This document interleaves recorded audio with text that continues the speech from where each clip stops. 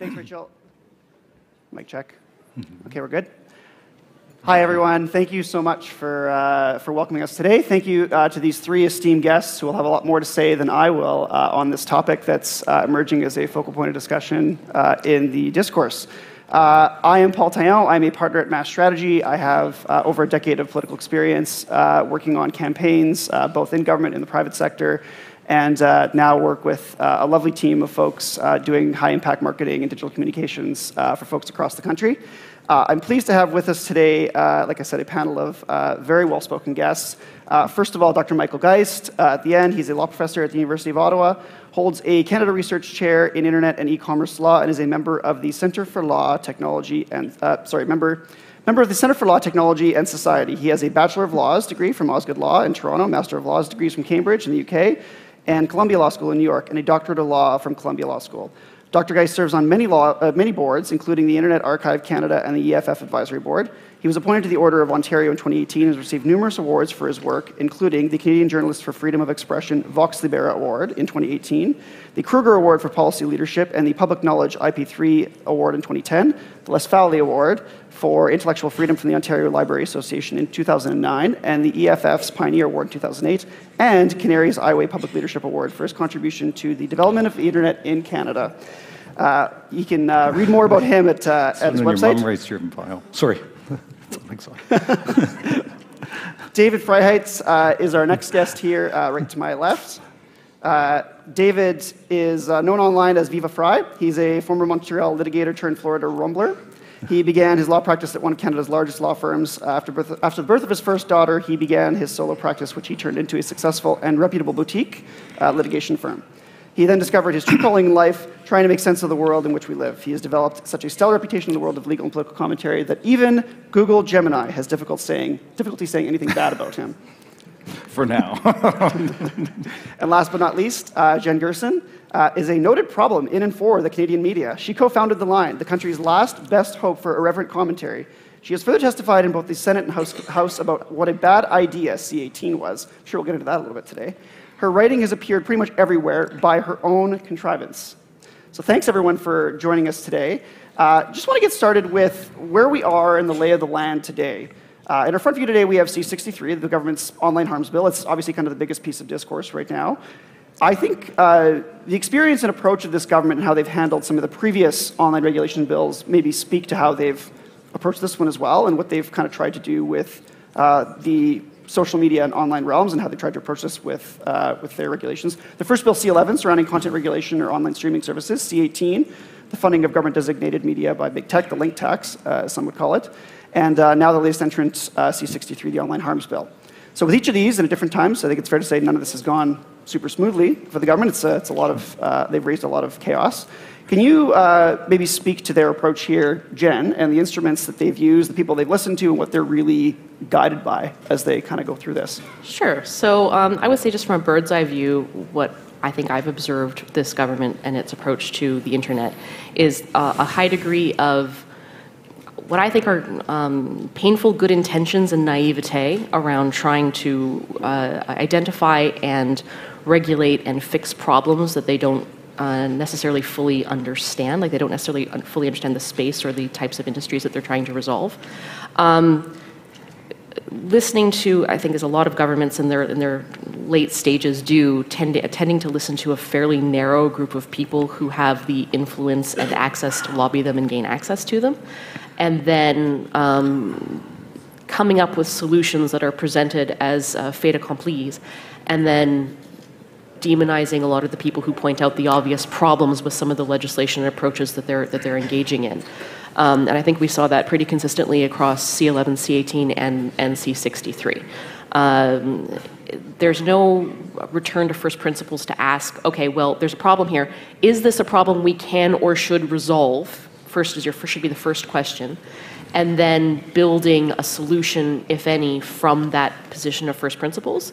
Instead, it's more like, there's a problem, let's turn to these people who are in our social and lobbying networks to figure out a solution, coming up with a solution, and then when people like Dr. Geister or myself or anybody else says, yeah, this is obviously not going to work for this or this reason, the response is, well, you're a partisan flack who's in the pocket of big tech, and therefore everything you say is invalid or bad faith, or a disinformation effort that's out to get us.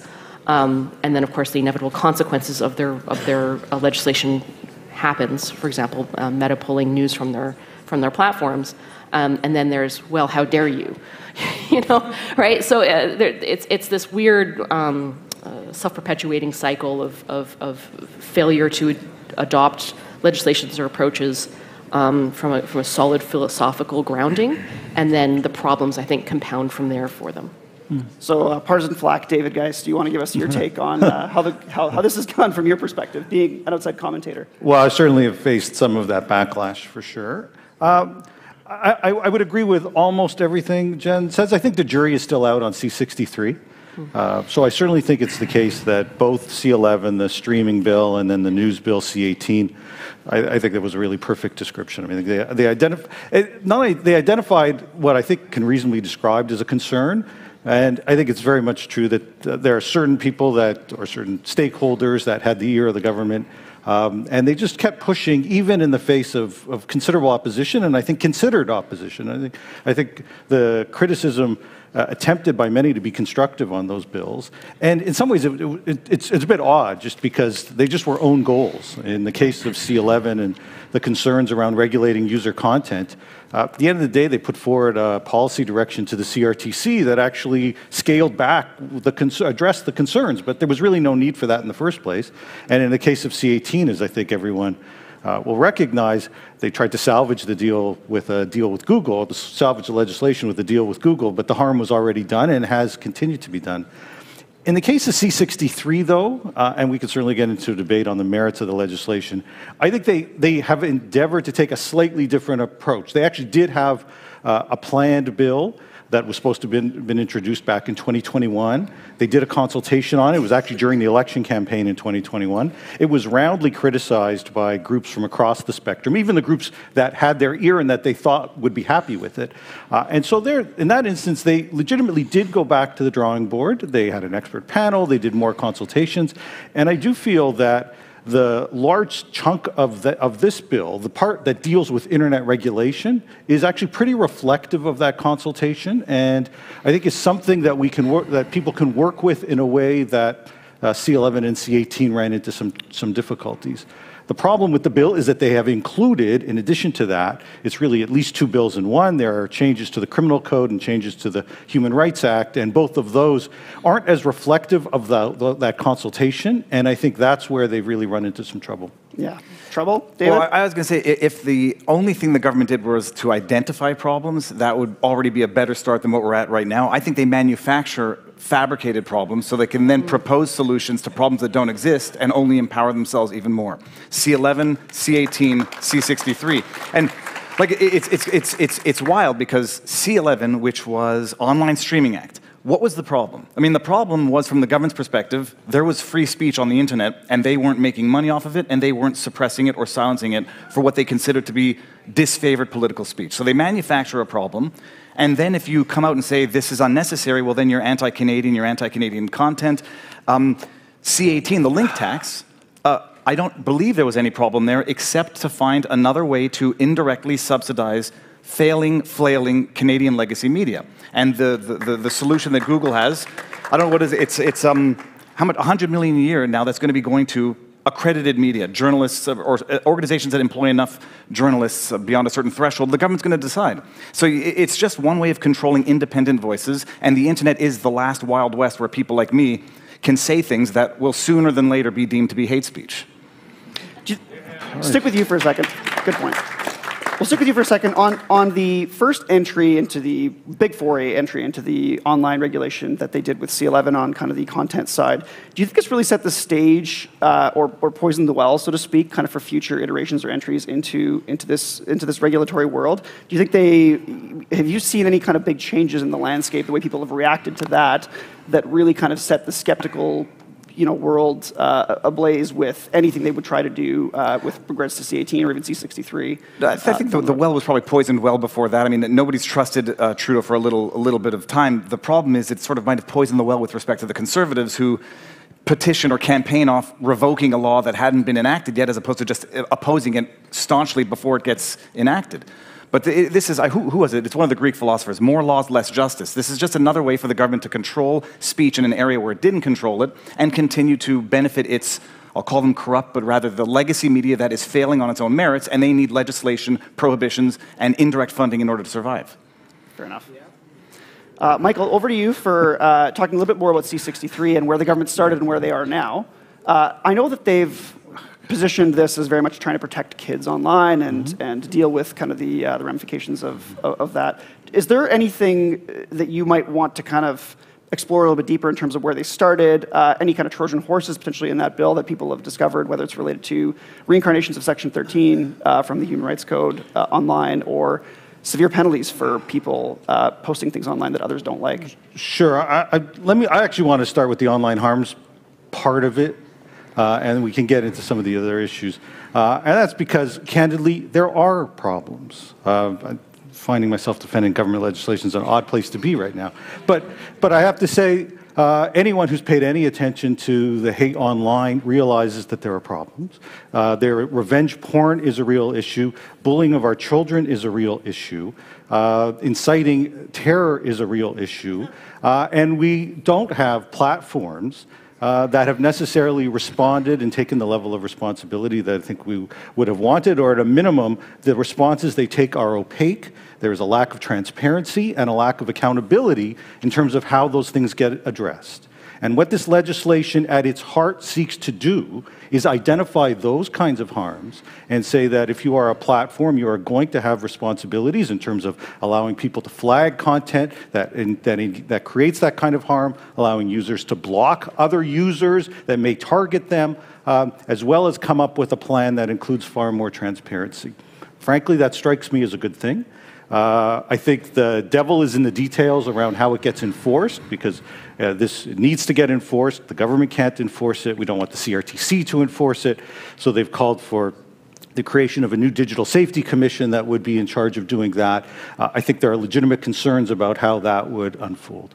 And so I think that is, it should be noted, the bulk of what is Bill C-63 is, I think, entirely defensible, and in fact, adopts a position that is reflective of much of what they heard from community groups from across the country. It is not, I don't think, reflective of a single stakeholder. Sounds a lot like a just trust us kind of approach. Yeah. Well, I mean, and I would say the collapse of the mainstream media is a legitimate problem. The lack of access to good quality journalistic information that is going to result as a result of that financial collapse, and the financial collapse is completely of their own doing, that does present a democratic deficit issue. Is the solution to that problem to create a private media sector that is completely and wholly dependent, either directly or indirectly, in subsidies and handouts? No. This is why C-18 was a flawed at first principles kind of position. However, I do think that there are roles for the government to play in helping to some extent address some of those issues. I would say the role that the CBC plays is one where a federal government would be appropriately inserting itself into that particular issue. I would say, for example, we have an oligopoly telecommunications industry that is making tens of billions of dollars of profit because it has privileged access to public goods like broadcast spectrum, and yet you have the same oligopoly companies making tens of billions of profit, laying off, and part of why they have access to that privileged spectrum is because in exchange for that privileged spectrum, they perform a public service that is literally built into their broadcast licenses. One of the public services they provide is supposed to be journalistic, and yet we have the same companies that are making tens of billions of dollars using oligopoly access to Canadian consumers, then laying off thousands of journalists, frankly, as far as I'm concerned, being in breach of their license agreements at the same time, right? I think that to me is a place where it would be appropriate for a federal government to intervene in this problem. However, that would require a government that could look at that problem from a first principles perspective and and recognize where it is appropriate to intervene, and also, more importantly, where it's not appropriate for them to intervene, and where it's not appropriate for them to intervene is propping up the private sector media. Hold on, if I ask an obvious question, why would the collapse of the MSM be a problem and not a solution? Because, well... Because if they can't, the reason why they're going to collapse is not because people are sabotaging them. It's because they're sabotaging themselves because they are no longer independent media. They are government lackeys, and they work for the government. And this is why funding them is a no. So I say that the collapse is the solution. Yeah. Let them survive on their own merits, like the Rebel News, like the True North out there. I completely, as an independent media who is making making a wage, I agree with you. These companies need to be able to survive or die on their own business merits. And propping up essentially what are zombie corporations, which is what a lot of the media is not the correct path forward. You do have to allow failing companies to die in order to have an innovative media market, and this is not the solution. However, I do think that this is also one of my pitches for the CBC here, is that essentially, do you really want to try and govern a country where your only access to information is either highly partisan, highly skewed, isn't rooted in some kind of grounded journalistic effort? I think that you are going to find yourself trying to govern a country where people's understanding of the world around them is mediated by their local conspiracy theory Facebook groups. I think that's going to be a problem for you in the near future. And I think leaving it to the open market, people will listen to what they want to listen to. What Absolutely. is good news and reliable will survive. I agree. The bad conspiracy theorists get outed. It's like, and I'm not using the word conspiracy theorist loosely, but the bad ones get outed. The discredible ones get discredited, and then people stop listening to them. That's fine. But as I said, this is why I think there is an appropriate role for the federal government to. The federal government already plays an outsized role in the fact that it subsidizes the CBC. The CBC, I think, can't survive in its current incarnation. I agree with that. I think the CBC has to be radically reimagined. But there is a role, especially when we're talking about rural news, highly local news, areas where the private sector simply has no interest in competing or providing good quality access information in parts of this country. There's a role for the CBC to play in that. I think there's a role for oligarchic organizations like Bell to be investing in things like W5, investigative journalism, and I think that should be a part of the public good that they provide in access in part of creating that access to their spectrum license. W5 is the one that ran a small hit piece on me to run a bigger hit piece on Rumble, but not that I have anything against them. And your personal. I'm not here to defend W5. Your personal grievances are your personal grievances. No, but I would say like but to say that doesn't serve a service to the Canadian public, I don't think it serves one that wouldn't exist in an open market. Yeah, Independent journalists from local areas. But there is no open market. That's my point. Local news is considering that we'll just have it as a free market issue. The reality is it doesn't pay. And there is a public value in having access to it. No disrespect, but streaming from Boca or blogging from my office is not news. It might get audiences, it might be able to sustain people, but it doesn't actually That's the craziest thing I've ever heard, Michael. Streaming from Ottawa, one dude with a camera is local news that is value added, that gets supported by the locals who want to see it and others who want to see it. And I think there's a space for that. Yeah, but entertainment isn't the same as news. Of course, it's great to be able to get different voices out there. It's not the same. I would say that. And here's the reality. If you want to be able to hold government to account, you have to have people who are there to hold them to account in ways that journalists do engage in. And ways that are rooted in I would only say reality.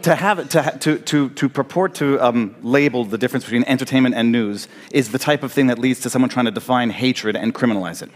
I don't know what you think is entertainment versus what you think is news, but entertainment can be news and news can be entertainment. Of course it can. And the more accurate when it comes to news, it is what succeeds over time. But the other thing is, going back to what you said earlier, that you do identify problems. And then one of them you identified was revenge porn, which seems to me, I can see that's a problem. I would also argue that there already exist laws to deal with that, such that you don't need new ones. Bullying online, this is going to sound very mean. You don't have the right to go online and think you're not going to get bullied. And if you want kids to not get bullied online, have their parents watch what they're doing online. Laws to protect children from bullying online is a doomed proposition that will only be used against politically disfavored speech, period. But they're going to throw the kids in there. Won't someone think of the kids? You don't have the right to go online and not get called names.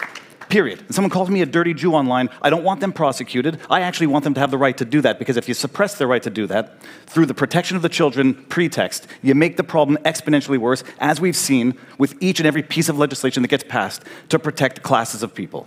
We don't have... The reality is, what if we're switching back to that, what C-63 is designed to try to do is to ensure that there's not amplification of that content, and that in certain cases, such as revenge porn, there are requirements to remove it. There are not laws. There are not laws that do that right now. So you can say that, yes, you can seek justice in the criminal justice system in some of these instances. That is a long, difficult process that may or may not result in something, but does not address the immediacy of the harm that takes place. And it does not address the amplification that may arise as part of that harm that can occur on some of these platforms. So why is it unreasonable to say that if you have platforms that have some amount of responsibility, that they are the ones playing this role, that we're going to hold them to account? And that's simply what that's trying to do. And and respectfully, of course, it is a difficult line-drawing process when we are talking about hate and bullying. But if one takes a look at what is taking place online right now, frankly, you don't have to go online. You can go into our streets to see months of hatred taking place, much of it incited online, and the notion of saying we want to try to find ways to limit the amount of amplification at a minimum of that, hold platforms responsible where they amplify it and have greater transparency about what's taking place, then I'm all for that. The problem is, yeah, you want to, I don't know, stop amplification, stop people from saying hateful things in the streets. If it turns out that everything you're doing, and not you as a person, but the government is doing, as a remedy, is actually exacerbating the problem, do you stop and say maybe more laws are not the solution? When you look at the ADL in the States, everything that they've done to purportedly curb anti-Semitism has exponentially exacerbated it, to the point where even I blame them. It's almost like they're out there deliberately to exacerbate a problem so they can then propose solutions, all of which involve suppressing free speech. Now, here's the thing. My speech and my community's speech has been suppressed for the last 6 months. Students on my campus, as a professor, I can't walk around, or if I do walk around with a Star of David, or if I put "Keep Us Welcome" here on my office door, I run real risks. We can't do that. We have to try. We oftentimes remain silent. When it was back even in October, when it was Halloween, we debated, do we take the mezuzah off our door for fears of facing things? And so I'm sorry, this is very real right now, and that amplification unquestionably plays a role. To suggest that, you know, we're just making anti-Semitism worse by trying to deal with the anti-Semites strikes me as just Michael, it just doesn't make any sense. But here's a problem, and a realistic one, where you go to Bill C-63, promoting, advocating genocide, potential life in prison. Yeah. Some people are going to say, "Keep us welcome here" is genocidal talk. Some people are going to say that misgendering people is genocidal talk. They already say it.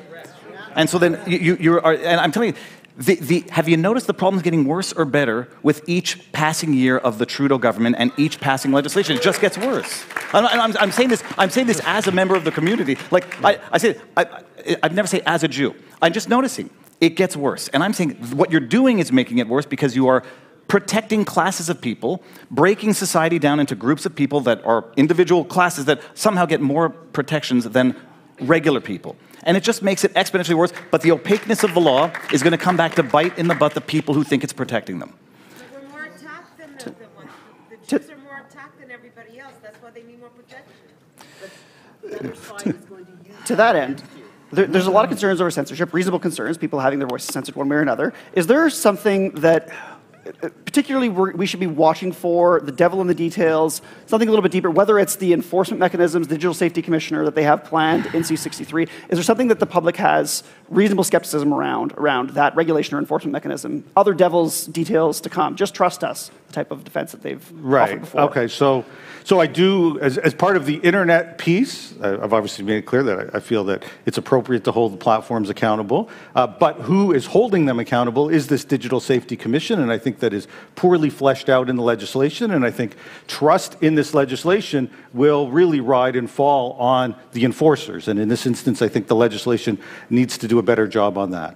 On the criminal code side of the provisions, I think the inclusion of life in prison for the potential for up to life in prison, where there's a motivation of hatred as part of any crime, it's an indefensible provision that just doesn't make any sense. The idea that, if I got into a barroom fight and charged with assault and utter something hateful as part of that, suddenly the prospect of life in prison attaches to that is just nonsensical. And there are other kinds of implications that criminal lawyers will have a better sense of. I have a podcast that's been drilling down on this and spoke to the president of the Criminal Lawyers Association for next week's episode, and he was pointing out that once you attach life in prison as a potential sentence, you lose certain abilities. You lose the potential for a discharge. You have to follow through on the basis of an indictment rather than a summary conviction. And so putting that in, and you don't necessarily have, and you don't have AG oversight over this, Attorney General oversight. So I think there are a lot of concerns on those provisions. If you're looking for more fireworks, we could talk about the peace bond provisions, which I frankly think are more defensible than are the life in prison one, although I understand why some would have concerns with them. And so the idea behind peace bonds is a prior restraint. If you know, for example, someone has a history of targeting synagogues, you want to try to find a way to stop them from attacking synagogues. And so peace bonds would be designed to do that. But there are some people have expressed concerns about the inclusion of these kinds of provisions because there's clearly a speech element as part of the peace bond. Jen, do you have confidence in the... I said the problem with C63 is that there are a couple of really interesting and even potentially useful elements within that bill. And I would say potentially, maybe, having a digital safety commission. Say I have a partner who takes intimate pictures of me and wants to release it as clear revenge porn. I don't think that's protected speech. I don't think revenge porn classifies as protected speech. I don't think child porn classifies as protected speech. And having some kind of mechanism where I can go to a digital safety commission and say, my partner's spreading revenge porn against me, somebody's spreading child porn, blah, blah, blah, blah, blah. Is there a mechanism for me to rapidly remove that kind of thing from the internet? Potentially, I don't think that's necessarily a bad idea. I don't think it's a bad idea to require platforms to be more transparent about their algorithms, for example. I don't think it's a bad idea to require platforms to maybe put some safeguards in terms of how they're designing their platforms to limit harms. For example, if you're under the age of 16, maybe you can't send pictures of yourself in private messaging. That would be an example of smart design in a clever way. And that kind of stuff is in the bill. The devil's in the details, and I think that this government has a very bad habit of writing legislation very poorly and then expecting its poorly drafted legislation to be resolved later on at the regulatory stage. The problem with the bill is that, yes, in addition to some of these potentially good ideas, you have a lot of crap folded in. And I would say the revivification of Section 13 in the human rights tribunals, obvious problem, no question, no debate. That will have a chilling effect on speech. That will have a chilling effect on speech that I think we now regard as being within the Overton window of acceptable chat. I think that's an obvious issue. The peace bonds, I mean, no one has an issue with peace bonds when there's an imminent threat of violence. I agree with you. When you're applying peace bonds to potential speech crimes, what the hell are we doing here? Like that's just I want to read irrational. the definition of hate speech. In this section, hate speech means the content of communication that expresses detestation or vilification of an individual or group of individuals on the basis of a prohibited ground of discrimination. And it says it doesn't count if it's only disdain or dislike or seeks to discredit, humiliate, hurts, offend. Yeah, I mean, this is ridiculous. You're this is legislating morality. Yes, but back it up to the all legislation just so that people understand the context. That language is literally derived directly from the Supreme Court of Canada. Yeah. It's not the government making this up. This is directly how the Supreme Court of Canada has interpreted hatred. But there's also a reason why Canada has been the laughingstock of the international community for trying to regulate and prohibit thought crimes and morality. I mean, it's legislation can remedy the problems instead of ratifying the problems. Now, when it comes to child pornography, already illegal, already every mechanism under the law to deal with that. Sure, but when it comes to revenge porn, there isn't a mechanism under the law to have it rapidly removed from the internet. Get an injunction or go get a TRO. I mean, am I wrong in thinking that there's not already remedies to deal with child pornography online? You're dead wrong. The legislation literally includes a full section that ensures that social media companies are subject to the same reporting requirements around child pornography. That does not exist right now. I'm sorry, but the notion that somehow we figured everything out for the internet and it applies to these companies and we did it 20 or 30 years ago when they didn't exist is simply wrong. There were not rules for these companies in this context. And so one of the pieces of legislation, part of this legislation actually says, if we're going to require the oligopolies to report where they've identified child pornography, surely we need to do the same thing when it comes to social media companies. The law currently doesn't require that. And the other point I would just make is, like, I agree with you in my libertarian cat phase. I absolutely agree that we should be working in a pure free market economy where the best media outlets win and the bad ones fall to the wayside. Great. The problem is we don't live in a free market economy. We live in a highly regulated oligopoly. So if you want to talk about a free market economy, let's talk about breaking up Bell. Let's talk about breaking up Rogers. Let's talk about breaking up all of these oligopolies so that actual media organizations can compete on the free market. But until we have that, we don't have that's not the reality we're facing. So, like I said, do I think that C-18 is in any way appropriate as a way to address the zombie corporations that our media organizations have become? No, emphatic no, incorrect. But until you're actually ready to have a free market and accept the consequences of that free market, then the government has created a role for itself to play here. That's all the government does, is create a role for itself. It's the blog. That's the problem, not the solution. And like I said, if you want to appease my libertarian cat instincts, I'm all for breaking it up. No, let's start. We can start with one. Defund the CBC, period. That's $1.6 billion. I know that's going to be a really popular thing in this room.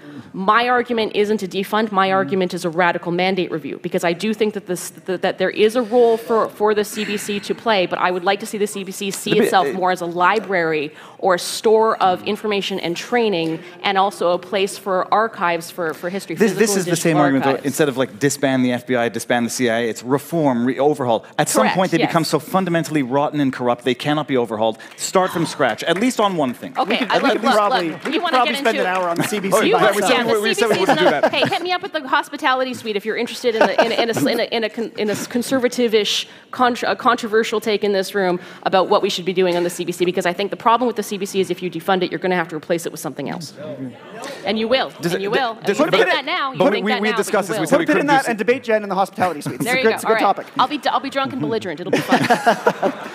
Let's zoom out just a little bit. I just want to take this to an area that's close, but beyond what we're doing here in our country, how does this compare to what is happening in other countries? I know we talk a lot about kind of Canada becoming a dystopian state in different areas. How does that reflect sort of us comparative to the US, compared to Europe, compared to other places around the globe in terms of this particular type of online regulation or censorship?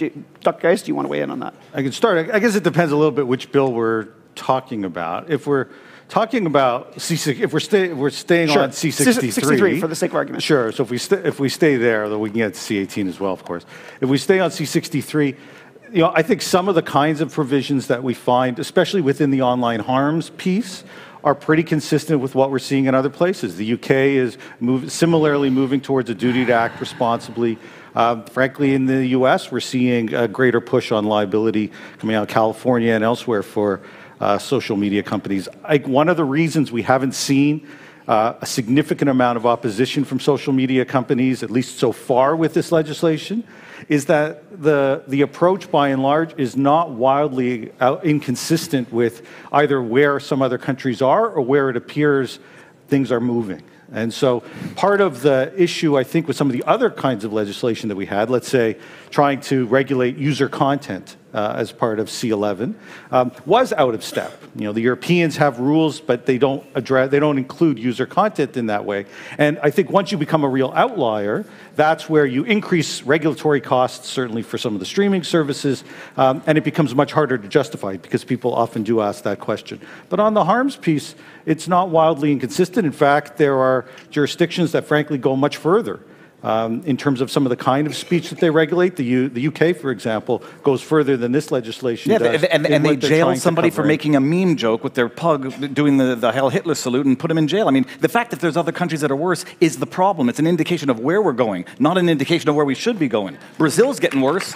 At least we're not Brazil yet. I mean, the problem is it's sort of like the Jordan Peterson thing. We're like, nudge, nudge, nudge, back up. Nudge, nudge, nudge, back up. And then in 15 years from now, you can't say F Trudeau on Twitter without going to jail. I mean, the fact that there's other countries out there that are worse is an indication of where things are going. To be clear, I wasn't using that as a case to justify what we're doing. I was simply trying to answer the question in terms of that comparative look. And of course, I think this notion that we have to do what others are doing is a mistake, and I think a wrong approach. I do think, though, that the amount that competition in this space, choice to ensure that, let's say in the streaming side, we get as many different services as possible that serve different kinds of communities. I think you have to account for the regulatory costs that you bring into this, otherwise you may lose some of those. And the same would be true for C18. In the case of C63, I think different countries are going to make different judgment calls about the kind of safety that they expect. But quite frankly, I think the platforms themselves have increasingly recognized, there are exceptions of course, but many of the large platforms have themselves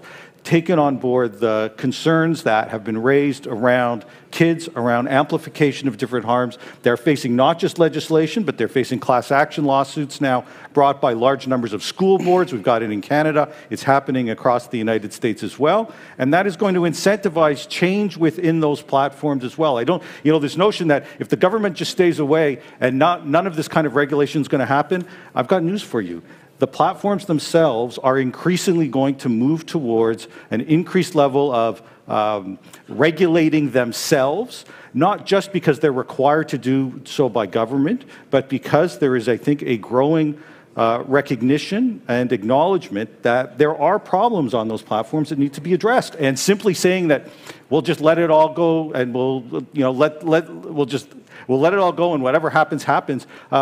I don't think reflects where society by and large is at, and I don't think it reflects where the platforms are at either. Just to make sure I wasn't attacking Michael before, I was just saying that is the justification, or that is the thought process of many say, well, let's compare ourselves to Brazil, let's compare ourselves to the UK, and let's judge North Korea and Russia because they've gone too far. But it's a bit of a straw man. Nobody's saying no regulation whatsoever. I would say litigation over legislation is a better solution to problems. When people suffer the consequences with their dollar, they'll make the changes on their own without the government coming in, legislating for its own benefit. When it comes to that part, the monetization piece, to kind of how this is sort of fueling this for the users themselves. How is the monetization for the platforms and what they're being subject to with these regulations? How is that kind of affecting the trend and what you're seeing? I don't notice any effect there, except for on YouTube, which applies their rules willy-nilly with political bias like it's nobody's business. So they'll demonetize someone who reports on Epstein if it's a disfavored or a small media, but then the legacy media get to make all the money they want off of it. It's a way of propping up the legacy media. But sorry, your argument is that the way that YouTube is engaged in its. Well, I'm just saying that YouTube applies their ruals, which are to benefit the legacy media. Oh, absolutely. Absolutely. I mean, you'll notice every link after media, I mean, like Fox News, CNN, YouTube MSNBC. is eating legacy media's lunch. They're their direct competitor. Well, they are direct linking. When you go from a Rebel News video, it'll link you right to Fox News, MSNBC, CNN videos after that. That's how they do it. They allow them to monetize. The algorithm. Whatever it is, that's what happens. So they allow them to monetize content that independent creators can't monetize. But bottom line, I'll just say C63, C11, C18. I don't view these as individual separate legislation. This is an attempt to govern the last Wild West of exchange of ideas, the internet. It's intended to empower the government. It's intended to prop up the legacy media through indirect subsidies that they can no longer get directly, because they've maxed out subsidizing the CBC and Radio-Canada. They've maxed out bailing out print media. They've maxed out COVID ads for legacy media, and now they've got to go with the link tax. They've got to go with C63 to shut people up and apply these. Well, they're not going to be applied fairly, period. And they're going to be applied for the political benefit of the political party in power. Which is why I don't necessarily trust the conservatives to pull these levers when they come into power, because everybody supports free speech until people use it to attack their power. Well, that's another great point. So speaking on the future of this, do you think a potential future government just undoes it all, starts from scratch? Where do you think they go from there? Dave, sorry. Dr. Geist. You want to start? Well, I think on C11 and C18, I think the government, Poilievre has spoken of repealing. I must admit, I'm not sure what that means in the context of C11. I can hypothesize.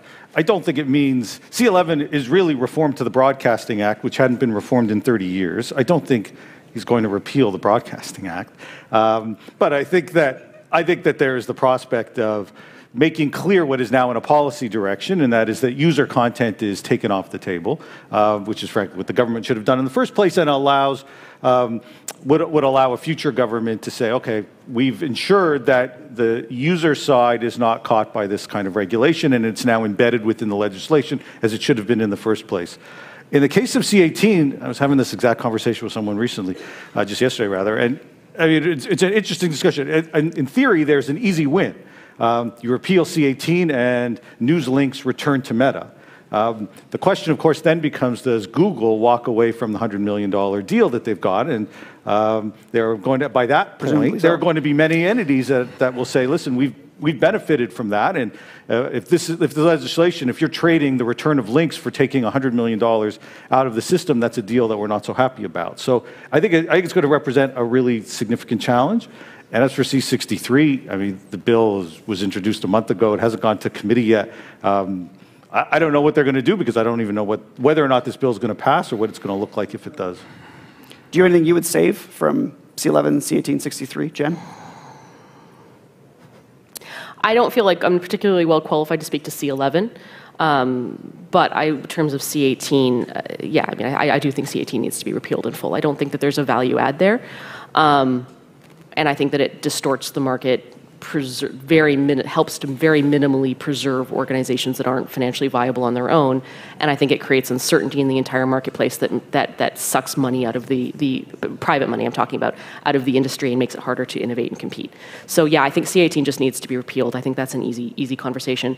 C63, I think you're right. It's a question of what actually is passed, if anything, before the next election. I think there's a pretty good chance that this dies on the vine, essentially, which would not be a bad outcome. I do think you are going to have the Conservatives come forward with something like an Online Harms Act.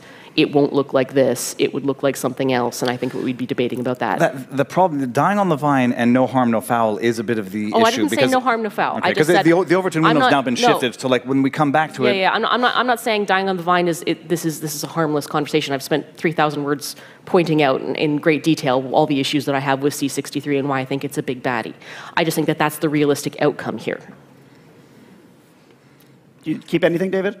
Well, the C11, again, I'm also not an expert, so I say, as far as I understand, the C11, again, what problem was it resolving? You want to get some money from streaming platforms, Hulu's, Netflix, yes. Individual content creators, were they overtly misled about it, then included an amendment that they struck in the dead of night, and then said, we're not going to cover individual user accounts. Okay, we will if you're acting like a broadcaster, or acting like I think they said broadcaster. Exclusion of independent accounts would be one solution. Exclusion of people who don't take government subsidies, should not be subject to certain government controls, would be another solution. C18, I don't understand what problem it was trying to resolve in the first place. My understanding of it, I think I asked you this publicly, I thought C18 was penalizing, basically appropriating the news without linking to the source itself. Whereas if you're linking to the source itself, Google's not only not penalizing them, it's benefiting them by driving traffic there. And now you're going to make them pay $100 million a year for the benefit? Yeah, to understand C18, I think you have to understand the mindset of a lot of what I would say old school mainstream media executives, and this is a mindset that I've been subject to by virtue of my career for a really long time. They had this idea that Google was stealing from them, that Google was stealing from them as a result of the aggregators and things. But they got this into their head, like, we're spending all this money on all of our journalism, and here these platforms can just take our content and then make money on advertising that we otherwise would be able to make money on. And so they formed a lobby about this, and that lobby was able to bend the ear of government into creating C18, which was meant to be a copy of what Australia's bill, which they saw as being a huge success. It was fundamentally flawed. As like I said, when I said at the beginning, it was a fundamentally flawed in execution, and I think it was philosophically flawed. And it also one of the, I think the real issues with C18 is that the government didn't understand why mainstream media was failing economically, and so therefore bought into the mainstream media executives' logic and thinking and reasoning and how to preserve and resolve it.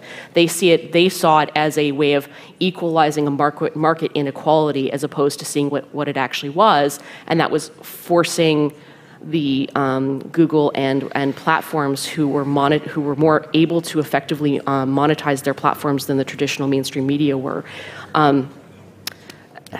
Like I said, that gets into the conversation about why media is failing, and it's oftentimes not why people think it's failing.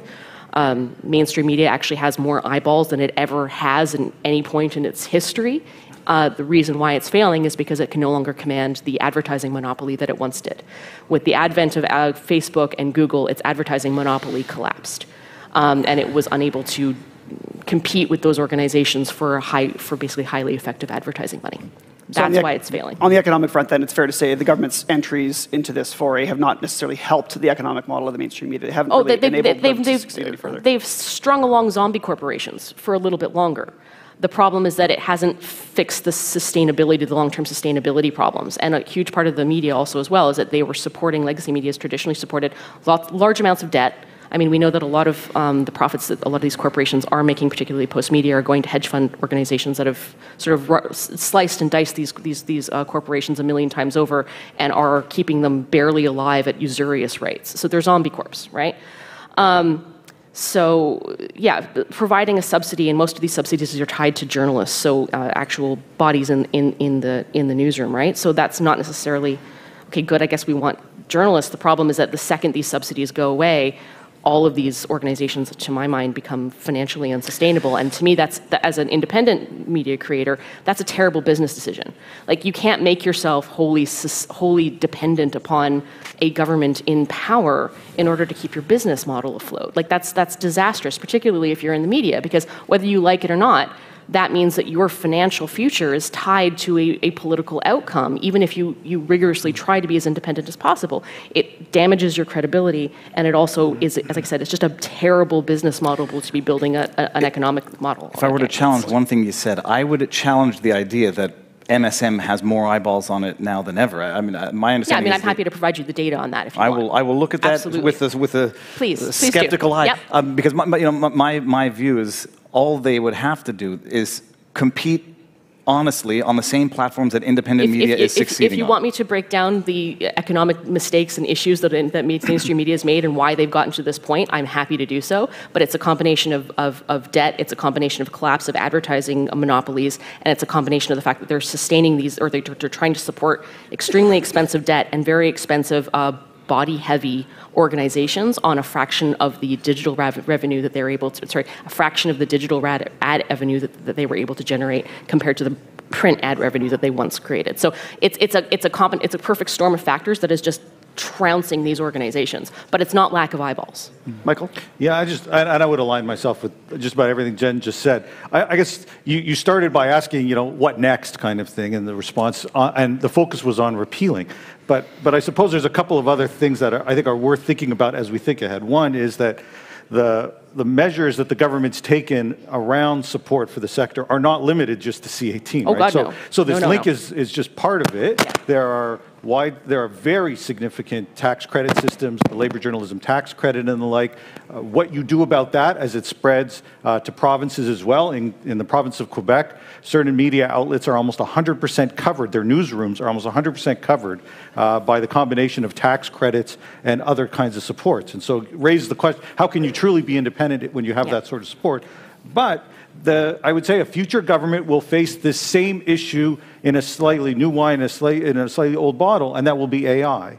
And we will get the same questions around using this content for the purposes of creating large language models to create these AI systems, and should there be funding?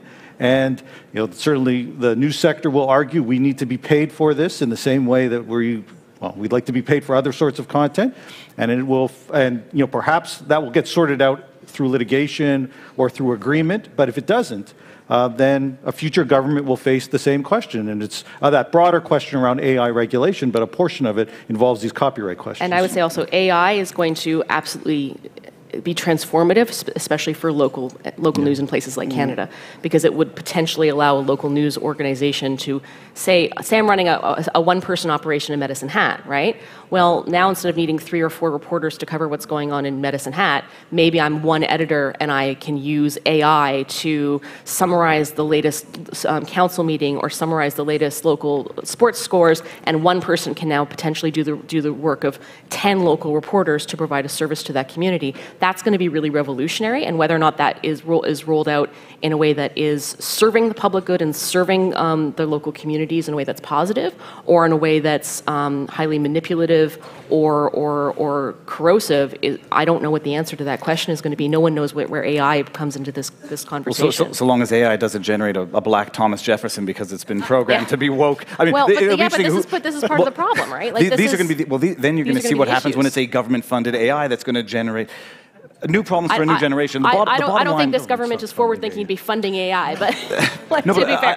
My bottom line takeaway from all of this is that the less government involvement in things of the utmost importance of media, the better. You can't have government involvement and then have it be independent anymore. Yeah, and I don't.